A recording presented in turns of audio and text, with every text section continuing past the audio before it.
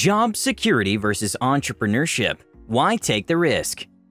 Paul is in his final year of college, and of late he's been thinking a lot about what he wants to do for the rest of his life after graduation. Growing up, Paul had always been told by his parents to study hard, get good grades, so you can get accepted into a good university and graduate with a good degree. Because having a good degree will land you in a good paying job and in return, a good life. You see, this is the mentality that a lot of us were told. For some people, this belief is hard to throw away because it's what we've been told since childhood. One afternoon, while Paul was sitting outside on a bench in the park, he started seriously thinking about what he wanted to do with his life. He'd always found the economic freedom and allure that entrepreneurship presents enticing. But on the other hand, he also understood the challenges that such a path presents. Being an entrepreneur is risky, as about 50% of all startups fail in the first 5 years. Paul recently read in an article online. On the other hand, being employed promises a level of security, little risk, and, although not much, a steady paycheck every month. As Paul was contemplating his future, one of his professors who was in the park decided to sit next to him. The professor said hello to him. Paul, still thinking about his future, said hello back. After a little moment of silence, the professor initiated a conversation, and they started chatting for a bit. As they were talking, Paul decided to ask the professor for his opinion on whether he should give entrepreneurship a shot or just get a normal 9-to-5 job like most people.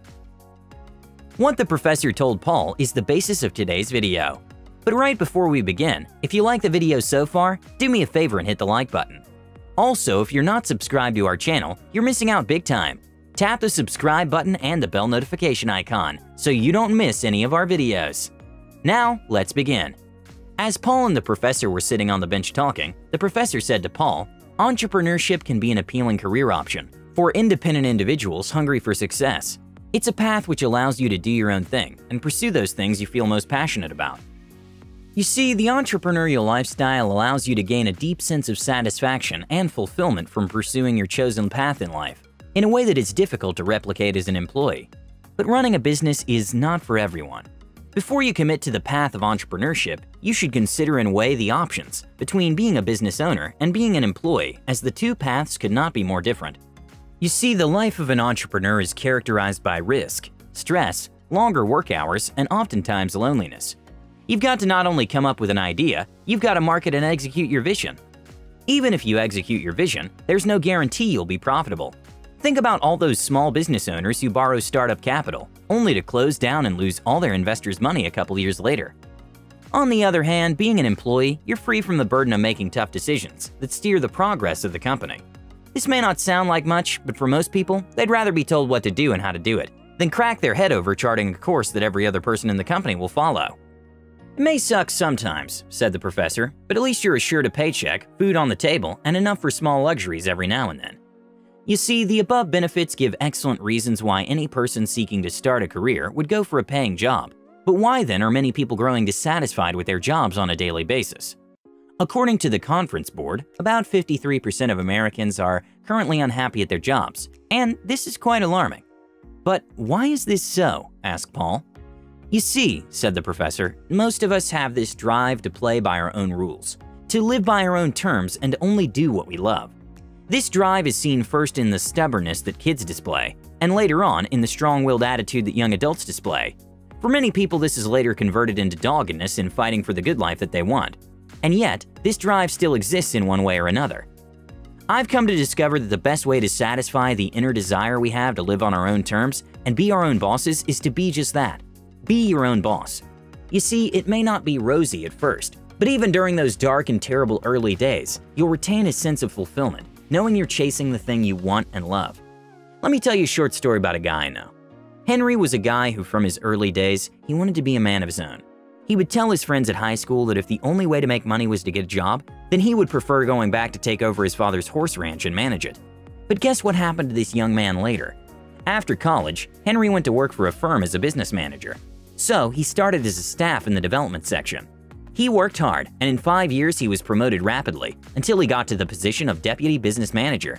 And that's where he was stuck for years, until he became tired of the routine. Henry, knowing he had enough knowledge to run his own business, finally took the plunge and started his own business. At first, it wasn't easy, and he had so many challenges that he wanted to quit, but somehow he kept on. Today, he's become successful in his own right.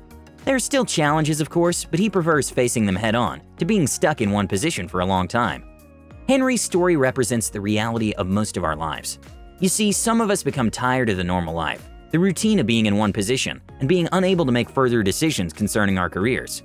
Although in Henry's case, instead of staying in a position he felt stagnant in and hated, he decided to do something about it. He took a step of faith not too many are willing to take. But it paid off for him, said the professor. You see, entrepreneurship is the way out for you if you're not cut out for the normal 9-to-5 work life, said the professor to Paul. And no, I'm not saying the process will be easy, but eventually it will pay off if you keep at it. Personally, I know friends who have experienced tremendous satisfaction in surmounting challenges in business. They've experienced so much freedom in being able to make decisions concerning their growth, development, and business. You see, entrepreneurship is not as scary as it sounds. Neither is it for everyone. But again, most people can succeed as entrepreneurs if they learn the ropes and are diligent enough to follow through with their passions. Entrepreneurship is surely not a bed of roses, but at least you have the decision on how to make the things work. There's also the satisfaction of knowing that you only answer to yourself. Come with me, said the professor. I want you to meet one of my friends. That afternoon, the professor took Paul to a successful restaurant owned by his friend Tony. Tony welcomed them both to his restaurant and invited them to sit down. This is one of my students, Paul, said the professor. He's not sure what career path he wants to pursue after college, and I thought it would be good if you could share some of your wisdom you've gained as an entrepreneur. So, young man, you want to be an entrepreneur, said Tony. That's right, said Paul. First, you have to understand the life of an entrepreneur is not that which you see on TV or social media, said Tony. It's not a flashy life filled with endless exclusive parties, invites to celebrity events, beautiful women chasing after you, and buying whatever your heart desires. Although it can be, this isn't always the case. It's not the life that the media has pictured it to be. You see, granted, yes, it can be a life filled with euphoria, crazy adventures, and a very nice fat bank account. This isn't always the case. Most entrepreneurs fail. You see, I know many friends who tried starting their own companies, hoping to hit the jackpot and become very rich, only to end up losing a lot of money. Sometimes their long-time relationships and marriages, and some even their houses. I'm not trying to say don't be an entrepreneur, said Tony. What I'm trying to say is you need to understand what you're getting yourself into. Don't scare the young man, said the professor. Tony smiled. You see, being an entrepreneur has its perks, said Tony. 1, you determine your schedule. As an entrepreneur, you have the liberty to set your schedule to be as flexible as you want. You're not entirely pressured by anyone, except your customers, and you can run your business based on whatever timeline you set. There are no forced deadlines, no compulsory work hours, and rigid schedules that you cannot escape. And although entrepreneurship requires long hours, you can build your business to the point where you have more time and freedom to focus on your hobbies and other activities. 2, you become a respectable business leader. Have you noticed that many employers are the ones who end up receiving rewards and recognition for building a business, even though they had employees who bore the brunt of the work? I know this may not be a popular goal for you, Paul. However, it's still nice to get recognition as a business leader in your community for the impact that your business has had on improving the local economy. 3, entrepreneurship is something that will expose you to new challenges and exciting opportunities to test your knowledge and skills. When you open your own business, it won't be smooth sailing all the time. Challenges will come up, and it will be up to you to pilot your business well. This is an exciting but equally frightening time. It will, however, sharpen and develop your skills tremendously. 4, you get to build a career that aligns with your passion. You see, as an entrepreneur, you get to build a career in a field that aligns with your passion, and not just doing any available job in order to survive. Entrepreneurship is one of the best ways to live your dream life, doing what you're most passionate about. Just look at me. I'm living my dream, cooking food I love and putting smiles on people's faces. 5, autonomy. You see, as an entrepreneur, there's almost no limit to your authority and power concerning your business. You're the center of all decisions and can exercise intelligible control based on expertise, experience, and market familiarity. Multiple studies have linked this to job satisfaction, as many people tend to feel more satisfied if they had more control over their jobs. By now, you may already be seriously considering starting your own business, said Tony. It's not a bad thing in itself, but you have to make sure you're ready mentally. You see, the journey of becoming an entrepreneur, although rewarding, is not always easy. You'll have to throw in your best and more to succeed. When I first started this restaurant, it looked daunting. I would see other restaurants filling up with customers, and I would wonder when mine would reach that level. I had a clear blueprint that I was going to follow, but daily, as I came to work and cooked my best meals, I only got a few customers.